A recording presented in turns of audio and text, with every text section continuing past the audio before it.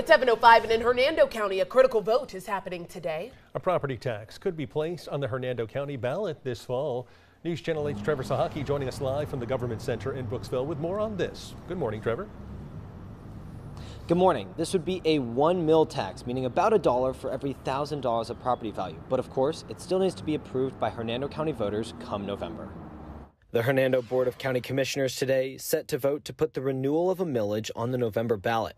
The property taxes raised would help fund the Hernando County School District. The resolution says the millage would go toward attracting and retaining high-quality teachers and staff with competitive salaries.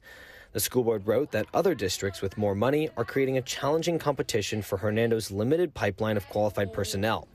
The resolution said the funds from state and other sources do not give the school board enough resources to help students. The board said it is aware other Florida school districts have approved an additional millage and seen gains in student results. The money would also help with school safety measures, increase mental health services, provide students and staff with devices, and improve educational opportunities. According to the board, the millage would also create a citizens volunteer millage committee to review annual spending, and all funds collected would stay in Hernando County.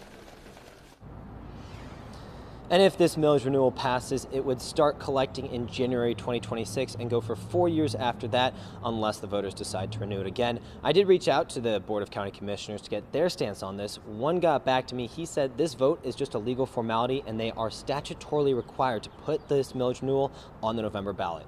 Live in Brooksville, Trevor Sahaki, 8 on your side.